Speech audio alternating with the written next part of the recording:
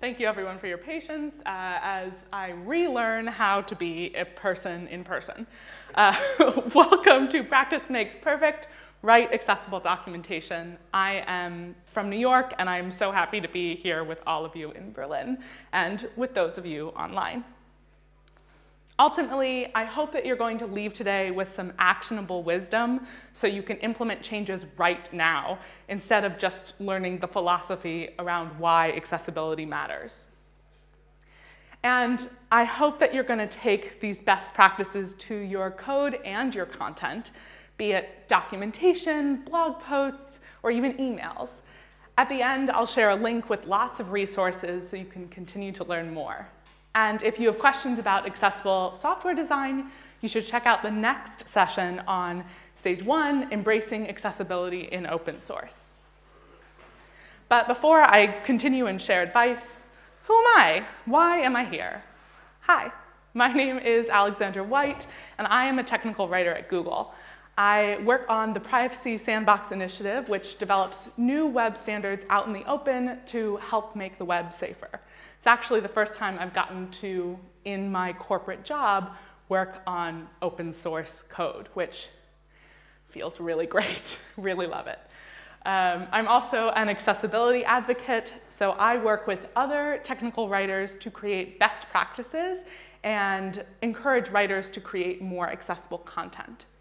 I'm here because accessibility in open source is critical for the current and future generations of developers. A quick reminder, just in case, why do we care about this? 4.13 billion people on Earth use the internet. 28% of them, or 1 billion people, have some form of visual impairment. That means anything from wearing glasses to being colorblind to having an astigmatism or a person who is blind. 19% of the world has a cognitive disability, which includes intellectual disabilities and developmental disabilities. There are folks with auditory, speech, and neurological disabilities. There are people at this conference who are disabled. You might be able to see it, you might not. But let's start with an accessibility best practice, defining an acronym. A11Y stands for accessibility because there are 11 letters between A and Y, and ally, you know, sounds good. Sounds like I'm an ally to accessibility. One more reminder, everyone in this room, everyone who watches this talk is a writer, and we can all do better in our content creation. This is especially critical in our open source work, where people of all levels of education and experience might view and contribute to your work. Okay, on to our first tip. Let's get rolling. It's important to start by talking about inclusive language. Inclusive language avoids biases, slang, and any language that discriminates against any group of people based on race, gender, or socioeconomic status. It also avoids language that is ableist or otherwise discriminates against people with disabilities. Inclusive language allows you to resonate with more audiences by speaking and writing in more impartial ways. No matter what you're writing or what we do, we should always aim to be inclusive. When considering how to write and speak with inclusive language, there are words to use and words to avoid. Language to avoid might sound awkward at best or be offensive at worst. And a lot has been said about inclusive language in documentation. We're going to focus specifically on language for and about disabilities. In general, it's best to emphasize ability over limitations, avoid euphemism, and expect people's preferences to vary, especially when it comes to personal identification. Often in technical language, we come across enable and disable as it relates to toggles and other service activations. We use it sometimes internally, lots of places use it, but we can use better, more appropriate language like turn off and turn on, start and stop, or allow and disallow. For example, a Google Chrome security setting, users can find an option related to enhanced protections, which allows proactive protection against potentially dangerous websites. Previously, you might have referenced this toggle as an enable or disable. But when writing step-by-step instructions, I recommend you use more precise language. In this case, I've told the user, go to settings, turn on enhanced protections. That's simple. Other language changes have been made more recently by organizations when it comes to inclusion, such as changing blacklist and whitelist to deny list and allow list, or other changes. Enable and disable are very common, and there are people who don't want to make this change. I get it, it's been around a long time, but I strongly encourage you to broach this option whenever it's possible to make that change. When it comes to the word disabled and people, disabled is not a bad word. People might have a permanent disability, or be it physical or cognitive. They might have a temporary or situational disability. Everyone in this room, everyone at this conference, everyone in the world will at some point have a temporary or situational disability. That could be having a broken arm, which limits your ability to pick things up. It could be you're in a really loud room and you can't hear as well as when you're not in a loud room. Wait for people to self-identify before you assume anything about them. We should avoid colloquialisms. In the United States, when I was learning to drive, I was told to always check my blind spot because I might not see a car approaching from behind me. But we should never suggest that our users have a blind spot. We can use better language. That also, I'm familiar with that in the US. It might not be true in Europe. Maybe folks who learn to drive here were never told that. Remove mental health language as well from any technical and marketing language. You might see something like, the new features are so insane, you've got to check it out. Remove words like insane and crazy from any of your documentation. I'm trying really hard to stop saying crazy. I use it a lot in my everyday language. It's hard. Give yourself a break, but try to do better. These changes help everyone, disabled and abled across the world, understand our content. Tip 2, write clear instructions. Along with choosing inclusive and precise language, it's important to use the best possible words to create the clearest instructions. When you write documentation, clear instructions mean write short, complete sentences, use precise, concrete terminology, so avoid jargon and acronyms that are not already defined. Use exact measurements when appropriate, say 3 instead of the number few, or say the number 3 instead of a few. And for third-person references, use nouns, even if it means being repetitive. Here's an example that could be improved by replacing the pronoun with a noun. It must be hashed, anonymous, and must not contain any personal information or third-party IDs. This is out of context, so it's really hard to know what this writer is talking about, but even in context, it was not clear. By replacing it with your identifier, the reader is sure as to what the author means. This is especially important when it comes to privacy and policy-related content. Err on the side of being clearer rather than briefer. Granted, it's not always necessary. We do have to trust that our users and our readers can deduce things from context clues, especially when space is short. In your documentation, break up long tasks into smaller chunks and use examples. Remain positive and use active tense. So let's take a look at some testing examples. Many of us have written these sorts of documentation, how to perform tests, and how you write these depends on who your audience is, how much they know about your product. Often we assume that people know as much as we know. That's called the curse of knowledge. So we sometimes forget to share information because we assume that the audience already knows. One initiative from the Privacy Sandbox is called user agent reduction, which is an effort to minimize information shared in user agent strings, which could be used for passive fingerprinting. Google Chrome is rolling out a reduced user agent header, and in these instructions, you learn how to test your user agent string with the reduced user agent. The steps read: open DevTools, create a custom device, configure an emulated device with a new user agent string, emulate your custom device. What? What does this mean? It assumes that the reader knows what DevTools is, knows how to go create a custom device. It's assuming that you know a lot and are an expert in Google developer tools. So I've written more detailed instructions. First and foremost, let's not assume what browser people are using. There are so many options. It's really important to start these instructions with open Google Chrome because they only apply to Google Chrome.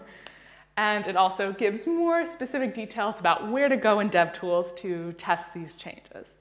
These could be further improved, have more details, but of course, this is a slide, this is a talk. Want it to be a little briefer. Tip 3, reduce visual cues. It's possible that some folks who come to your documentation, users and fellow developers, might be visually impaired. Ensure that your readers can understand important information without relying on visual ability. So don't rely exclusively on the following visual elements to convey information: colors, patterns, images, font styling, and directional words, such as, "You can find that in the top right corner."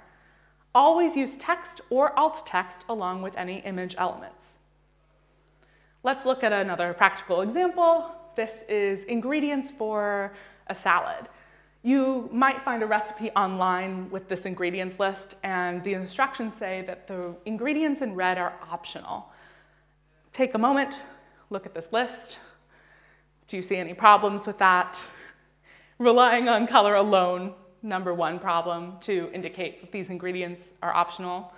There are folks who are red-green colorblind, so couldn't tell the difference between the red and the green.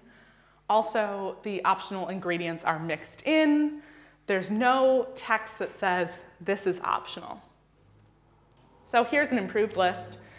You can still use red and green. You can still use color indicators, but I would encourage you to use colors that are not really common for folks who are colorblind. But what's most important about this is also adding that text parenthetical of optional and separating those items so that it's less cognitive load to understand. Tip 4, we're moving along. Create better links.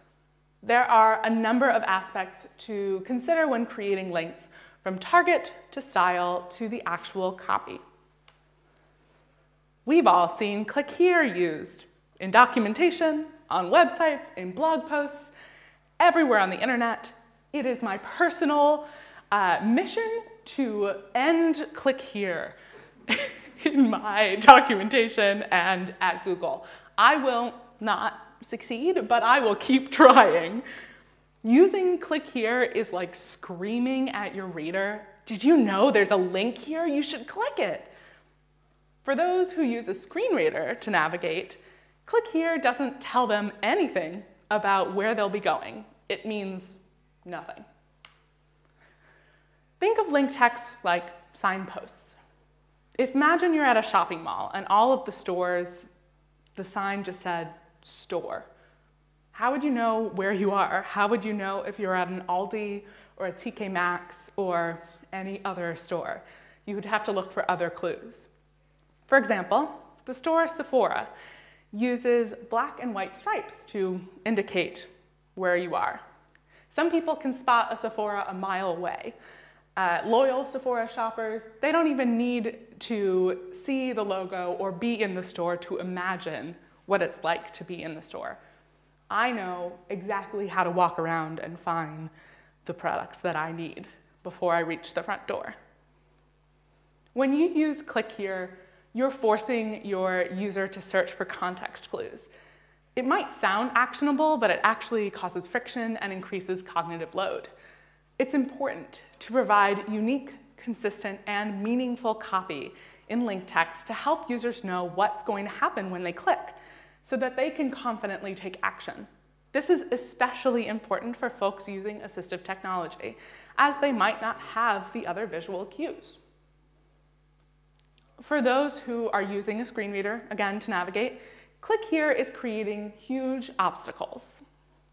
For example, let's say that you're a person with a visual impairment and you encounter links on a page.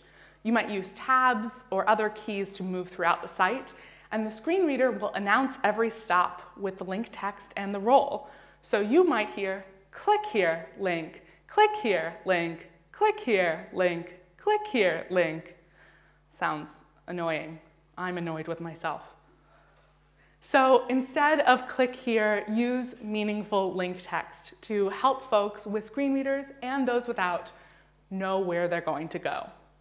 Use the title of the page, for example. If you've never used assistive technologies, I really strongly recommend you try one out and test your content.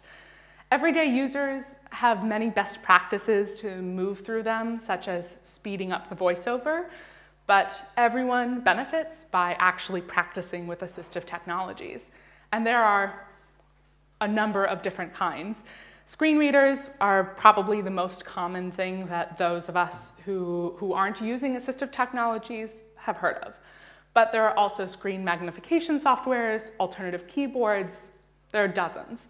I recommend the W3C has a list of various tools and techniques.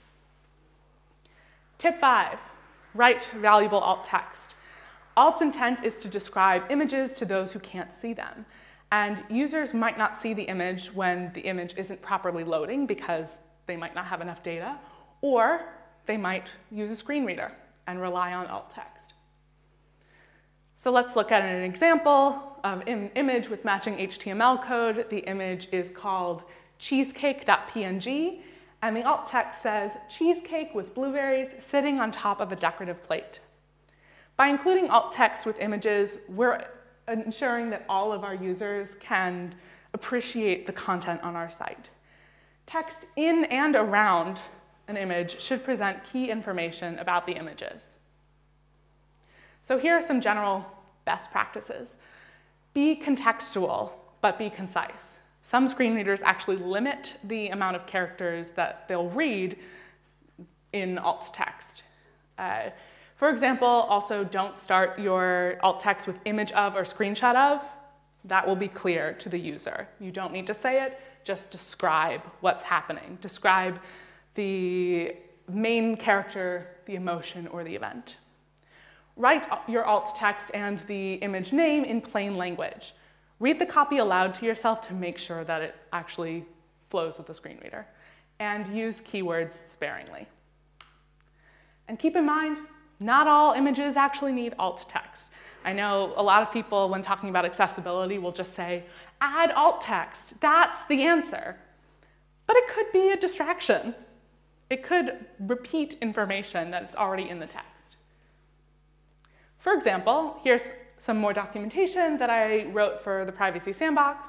Per the Google Developer Documentation Style Guide and Accessibility Best Practices, the image of the icon should not have alt text because it represents toggle device toolbar, which is already in the instructions.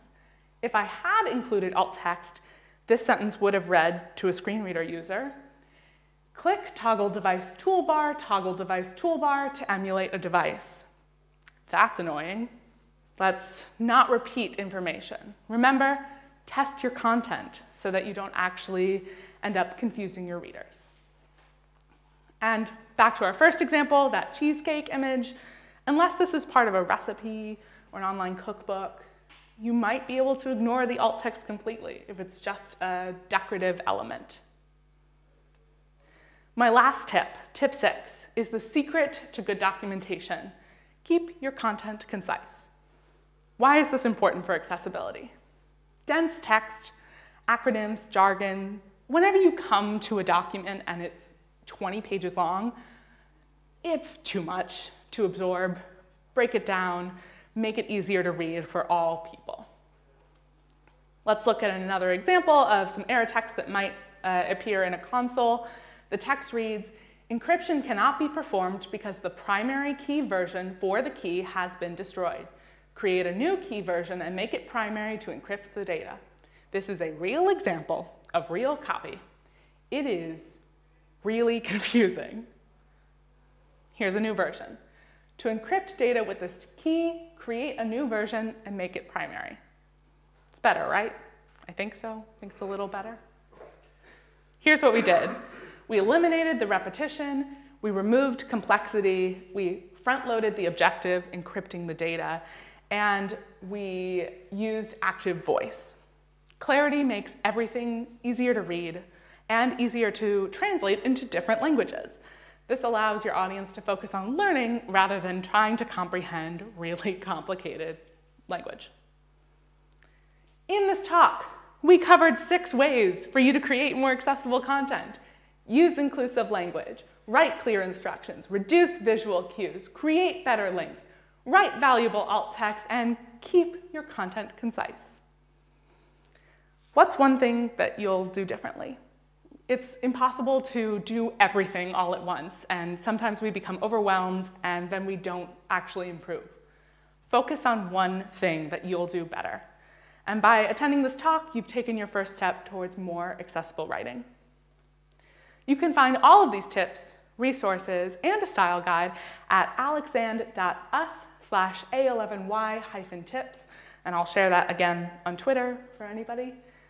And thank you so much for listening. I look forward to hearing your questions. So thanks for your talk. Do we have any questions from the audience?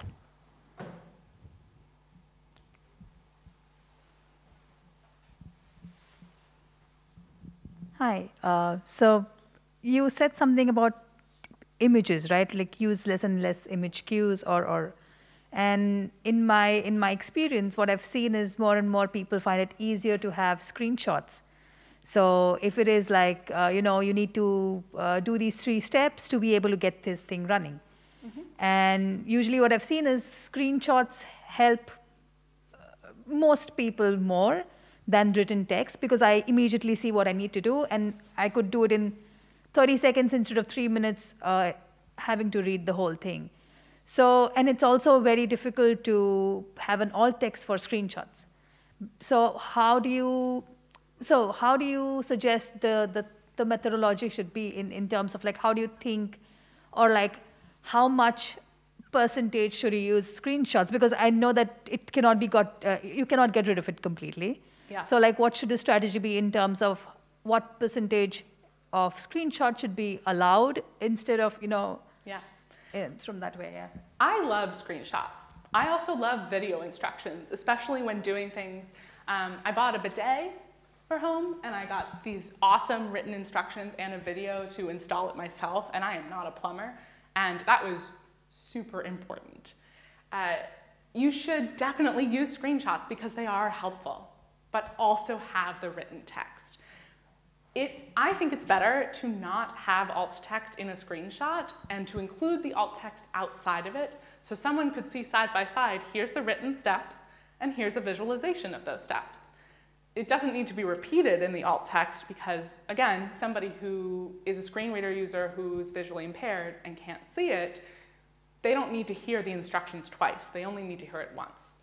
So using them side by side, don't add alt text. That's the secret. There's no percentage that should be allowed. Use screenshots as long as they're updated. They're terrific. Hi, thank you. Do you have any advice for making the structure of documentation more accessible? So talking about the sidebar, the overall, how you categorize pages, stuff like that. Yes. And in another world, I gave a talk just on semantic HTML because that is the answer. Making sure that the HTML value actually equals whatever the content is. So header 1 is the title, header 2 is the first header on the page after the title, et cetera, et cetera.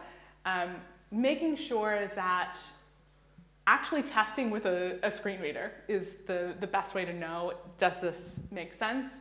You can hide some elements, so a user doesn't necessarily always need every piece of information in the sidebar if it's a distraction. Making sure that the content is read first, or that they can jump ahead to the navigation if that's what they're looking for. So being really clear with the actual HTML, what it is, and using ARIA elements are another way to help instruct the flow.